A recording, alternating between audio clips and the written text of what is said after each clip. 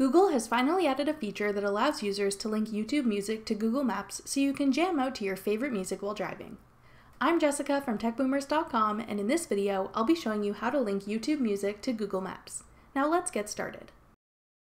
To begin, open Google Maps and begin navigation to your destination. Then tap the bar at the bottom to open a menu with more options.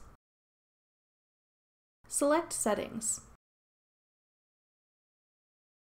Scroll down and tap Assistant Default Media Provider. Now select YouTube Music. Once you've done this, you'll be able to control your YouTube Music stream right within Google Maps, hands-free with the Google Assistant. That's all it takes to link YouTube Music to Google Maps. Thanks for watching. If you found this video helpful, we'd love it if you'd hit the thumbs up button below and subscribe to our channel. We put out great new tech tutorials like this one every week.